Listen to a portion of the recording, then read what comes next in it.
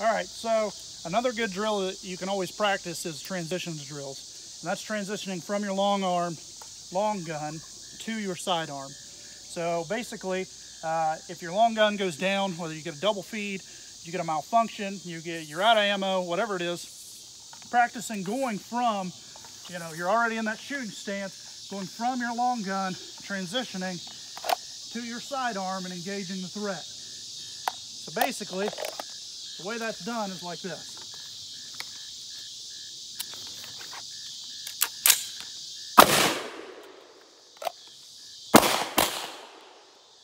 And as you once you engage your target, you should always follow it to the ground, make sure that everything's good, check in your area, move back. Now I know that I can get my long gun up and running. Whatever the problem was, now I'm good to go.